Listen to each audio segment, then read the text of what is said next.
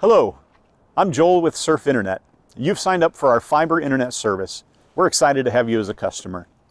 Part of the installation process is one of our certified installers installing a fiber optic cable and laying it along your yard and to your house. After the installation is complete, Surf calls in a utility locate to make sure that we avoid any existing in-ground utilities. And then we come back and we bury the fiber line 10 to 18 inches deep. With wintertime upon us, these buries are not able to be performed. The ground freezes and it simply becomes unreasonable to be able to put these lines in the ground. However, as the ground thaws in the first couple of weeks of March, our crews are prepped and hard at work getting these lines buried. We'll be communicating with you as the winter progresses on when you can expect your bury to be complete. We will bury the lines in the order that they were installed. We hope you enjoy your service. Have a great day.